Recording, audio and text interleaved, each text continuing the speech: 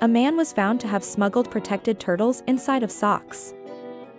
Prosecutors in Southern California have accused a man of smuggling endangered turtles after it was discovered that the turtles were inside socks in parcels that were confiscated. China's Sai Keung Tin has been charged after 40 eastern box turtles were found in 4 shipments at a mail facility in the city of Torrance in June 2023, according to an affidavit filed with the criminal complaint by a U.S. Fish and Wildlife Service special agent. The 53-year-old was charged with 4 counts of exporting goods violating U.S. legislation. It is said that the eastern box turtles, which are covered by the CITES Convention on International Trade in Endangered Species of Wild Flora and Fauna, were housed in socks to keep them quiet.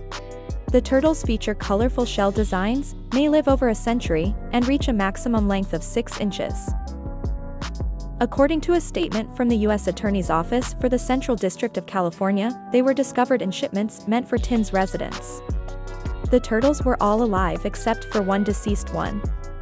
According to authorities, after arriving at John F. Kennedy International Airport on February 25, Tin was taken into custody in New York City.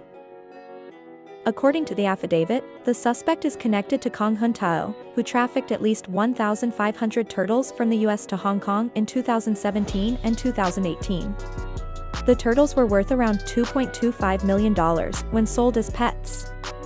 According to the statement, turtles would be sent by middlemen for Kong to Tin's location in Hong Kong, where they would be smuggled into mainland China. Kong was arrested in Malaysia in 2019 and extradited to America, where in October 2021 he was sentenced to more than 3 years in prison for money laundering, the U.S. Justice Department has said.